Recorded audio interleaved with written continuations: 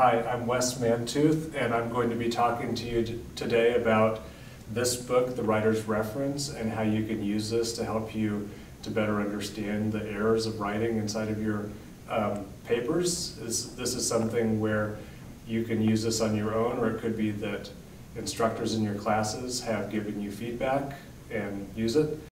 So I prepared a PowerPoint presentation which will explain to you how the Writer's Reference book works, kind of in general what's inside of the Writer's Reference book, how the letter number codes work inside the book, and once you get an understanding of those letter number codes, then you should be able to use the letter number codes and add some information about your own writing to this chart. And when you've added that information, you can do a lot of things with it, including getting a sense of your own patterns of error, and you can go to the Writer's Reference website and do some exercises on there. And this could be a very useful document for people, so I hope that the PowerPoint will be useful.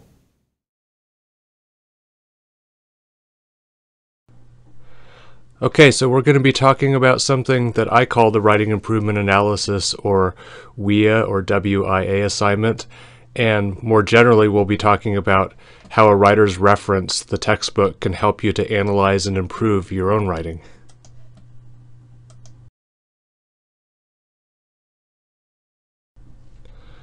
You may have heard of the textbook A Writer's Reference. It's one that's widely used among instructors at LWIT. It's used in English 100, English 101, English 102.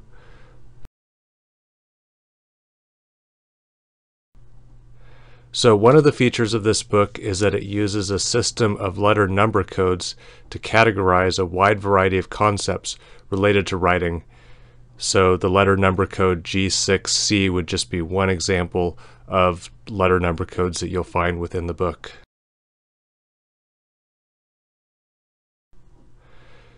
One of the features of this book is that it uses a system of letter number codes to categorize a wide variety of concepts related to writing. So I've shown you here the detailed menu that you'll find in the inside back cover of the Writer's Reference book. And if you look really closely, you can see a wide range of letter number codes. And I've pulled out here the G6 section, which deals with run-on sentences. And we'll be pulling an example from that G6 section in this presentation today.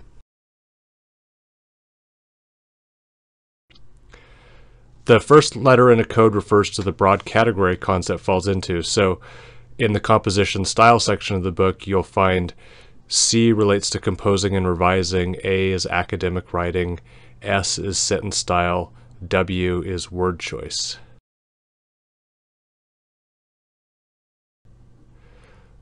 In the correctness section, you'll find 4 subsections, and each of those have their own capital letters.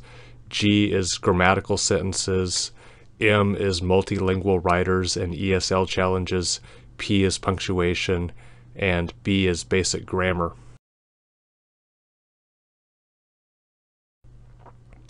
And then you can even break down these capital letters into smaller sections.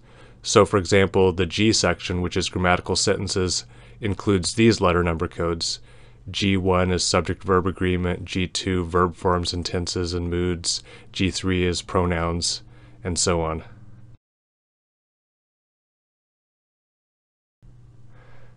And then finally, most of these letter number codes end in small lowercase letters, and these codes guide you to the most specific writing principles. For example, the G6 section, and that's the one that deals with run-on sentences, uses lowercase letters A, B, C, and D to show you 4 different approaches to revising a run-on sentence, which you can see below.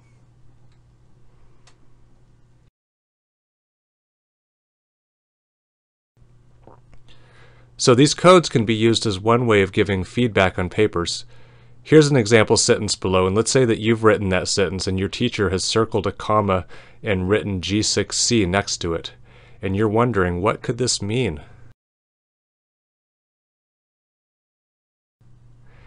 Using a writer's reference, you can look up that code, and more importantly, you can learn about that particular writing concept and use that information to strengthen your own writing.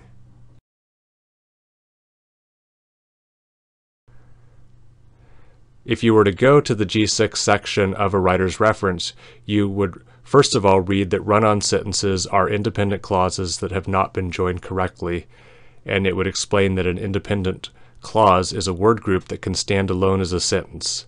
When two independent clauses appear in one sentence, they have to be joined in one of these ways. You can use a comma and a coordinating conjunction, and, but, or, nor, for, so, or yet, or a semicolon.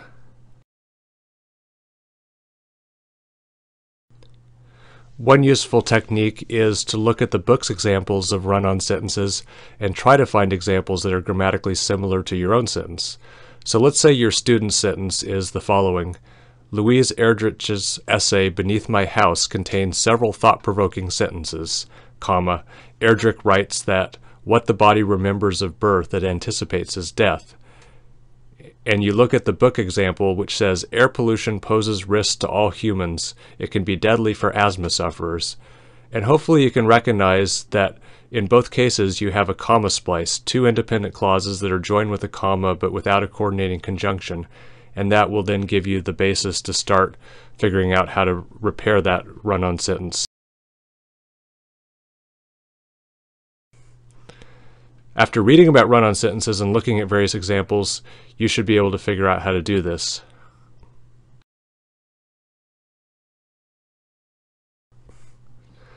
The book explains that there are several ways to fix a run-on, and each is described in a separate section, G6, A, B, C, and D.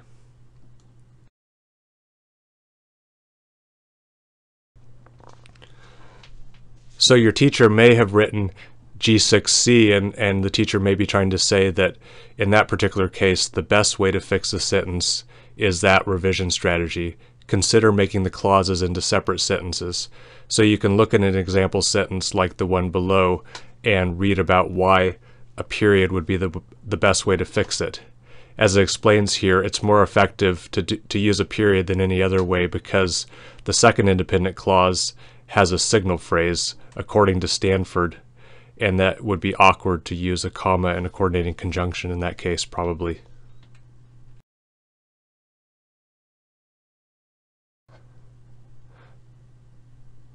So you would want to try the same revision method in your own sentence using a period. You would be free to experiment with other ways of fixing the sentence as well, but the teacher would be trying to give you that additional guidance by putting the C after G6. So using a process like what we've just seen with this one mark, you can look up all the different marks an instructor might have put on your papers. There could be things that start with S, things that start with M, things that start with P, a wide variety of things that come from the writer's reference book. And you'll become more independent as a writer if you first try to understand the material on your own. But of course, if you feel confused, be sure to get additional help from the instructor or from a tutor who's familiar with how to look up codes in a writer's reference.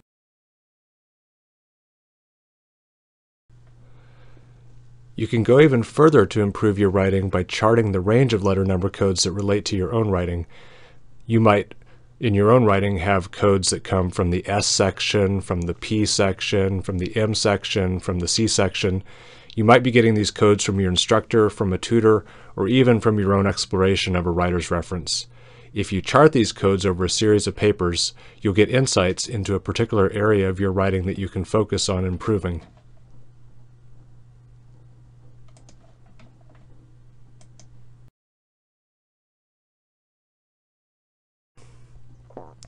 Here's a suggestion.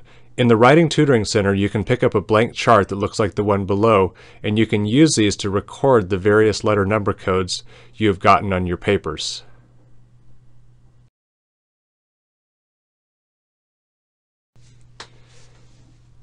If you're aware of a writing concept that you need to work on, write its code in the appropriate section. These sections are organized as they appear in a writer's reference.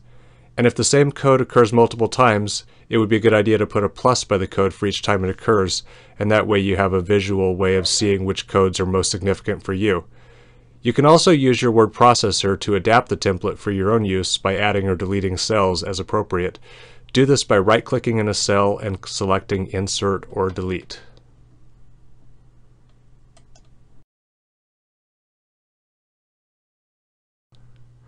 So here's a sample section filled out by a student, and you can see this is the G section. The student seems to be having particular trouble in the G5B section. Attach fragmented phrases or turn them into sentences. So that would help the student and potentially an instructor or a tutor to see which areas the student would want to focus on and get help on.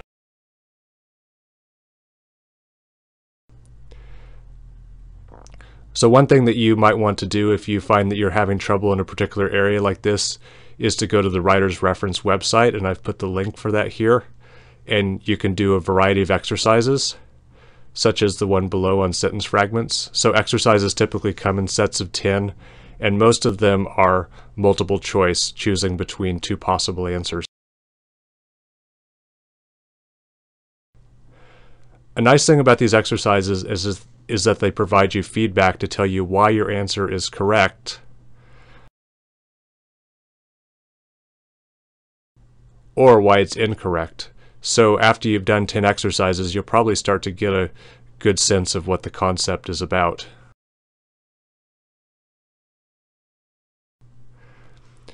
Some instructors, and I'm included in that, may assign a formal writing improvement analysis assignment that incorporates some of these activities you've just seen in this presentation. Besides charting your errors as you've seen below, a WIA assignment may also ask you to reflect more globally on what you believe you can do to improve your overall writing process and product.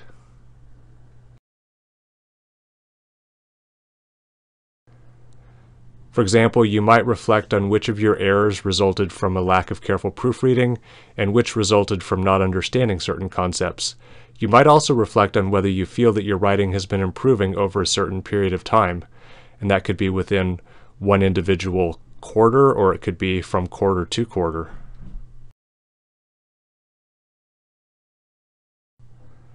Okay, so we've taken quite a bit of time to go over this. That's it for now.